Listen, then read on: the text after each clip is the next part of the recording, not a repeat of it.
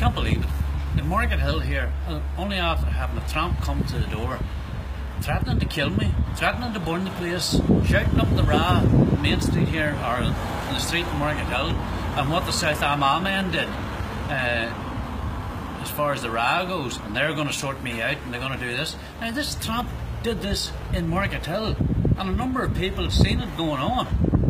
Now, I know you can't lift your hand to these people like the way you could have 25 years ago. Can you imagine me getting into cross with then shouting up the UVF and what the UVF would do? Unbelievable. But this boy stood in Markethill and said what they was going to do here in Markethill, and they were going to come and they were going to attack my house, they were going to burn this premises here because I had all the premises that was burned. I don't know what he's talking about there, but this is nothing but a thug.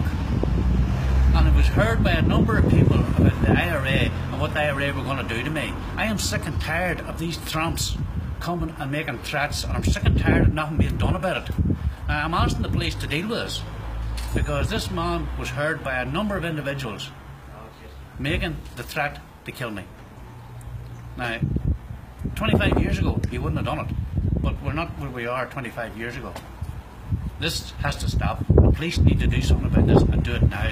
Before, I'd like to thank all the people who's come to here, to the door, who heard it, who were disgusted by the language. Up the road in Markethill.